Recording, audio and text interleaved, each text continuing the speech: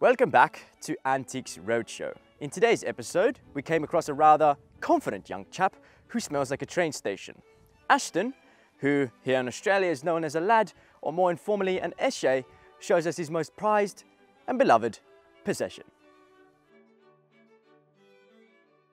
Well, here we are in a very dilapidated and quite dodgy environment with Ashton. Stone lad. Well, it's a pleasure to meet you, Ashton. So, what have you brought for us along today, Adlai?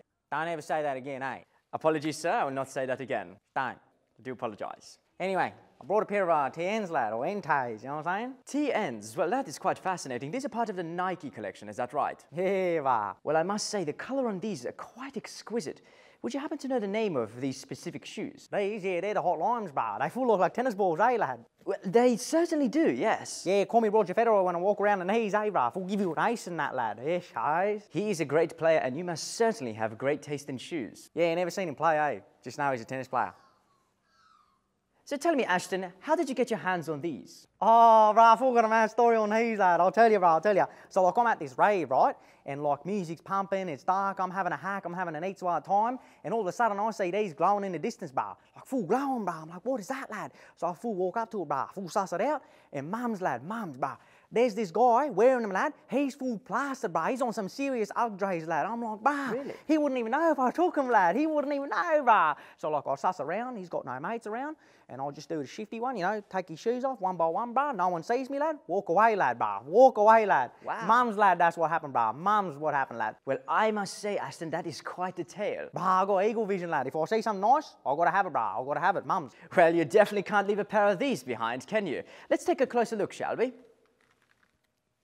Well, these right here are absolutely astonishing. Yeah, they're pretty fresh, eh, lad? Well, I can see that the lining on these are very unique with precise detailing. And the bubbles on the sole indicate the air of the shoe, which is in its name. It's quite fascinating, really. Those bubbles are mad, eh? Whenever I wear TNs, bruh, I feel like I'm walking on clouds, lad, you know? I must say the comfort that these would provide would be absolutely astonishing. The way they feel in my hand, it's quite light and durable.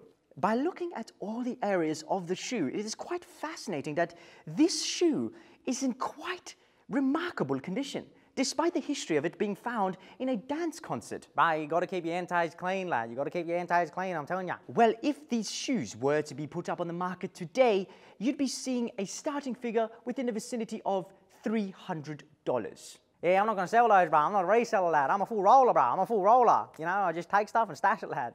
Don't resell it, lad. Don't resell it. Well, I'm sure, Ashton, you will put these into very, very good use. Yeah, bruh, I'll probably put it with my under NTAs, lad. I've got heaps at home, bruh. What shoes you got on, bruh? What are they, lad? Me? Oh, well, I'm just wearing normal Adidas trainers. Yeah, hand them over. You want to have a look at mine? Well, of course, they're not as exquisite as yours, but they certainly do the job. Yeah, I don't care, bruh. Just hand them over, Give me a lad. second here. Hand them over. There we are. Here you are, sir.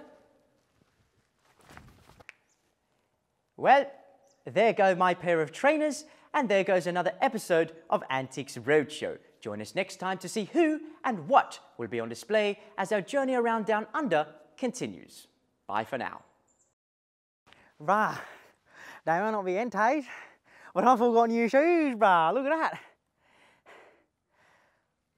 Oh, I forgot my NTAs. Oh, fuck. Well, even though Ashton walked away with my shoes, I walked away with his. Today was a very unusual exchange, and to be fair, I got the better deal. As they say here, ESHAYs.